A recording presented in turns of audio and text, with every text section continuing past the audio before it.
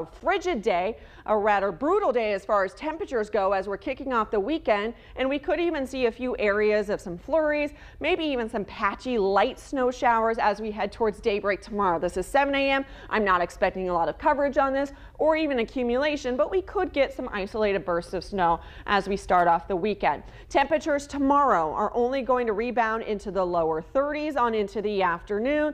On top of that, with rather breezy conditions, still we'll keep those wind chills, making it feel like it's in the lower 20s as we head into the afternoon. Those winds do ease as we get into Sunday, though. Still a cold day, but more sunshine and temperatures in the upper 30s. We climb to the upper 40s for Monday, and that is the first day of spring. This will be a below average day, but it'll be feeling a lot better. We'll be getting there. We're going to continue a warm up as we head through next week. By Wednesday, upper 50s. By Thursday, upper 60s. And that 60 does come